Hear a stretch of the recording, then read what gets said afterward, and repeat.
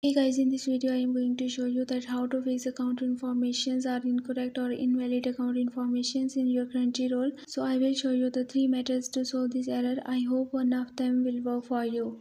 In our first method, you need to check your credentials that if they are correct or not, and make sure that you have put the correct information like your password and email. If both are correct and still you are facing the same issue, then you need to change your password. For this, you have to just click on the forgot password and then click on send reset link. And now you have to just check your email to reset your password. For this, you have to just open your Gmail. So after opening, you can see that I have received an email from the Crunchyroll team. You have to just click on the click here option to reset your password and wait for opening this page. After opening this type of the interface, you have to just put here the new password and then retype this password again. And after putting your new password, you have to just click on the reset password. But before this, you have to just click on I understand the terms and the conditions and then click on the reset password. Wait for this processing, and after completing this process, you can see that your password has been reset successfully. You have to just save it to your Google.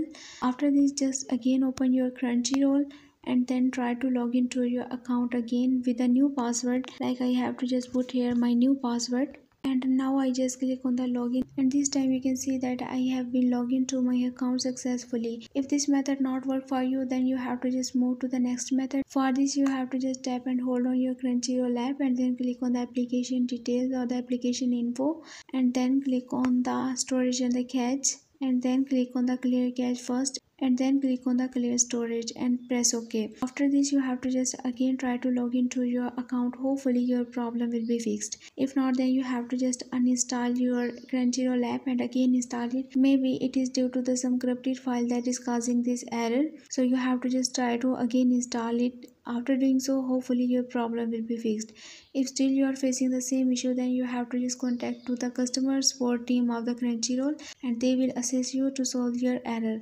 I hope this video will be helpful for you. For more information, you can visit my website whose link I have shared in this video's description. So leave a like and a comment for this video and also subscribe my channel. Let me guide. Thanks for watching.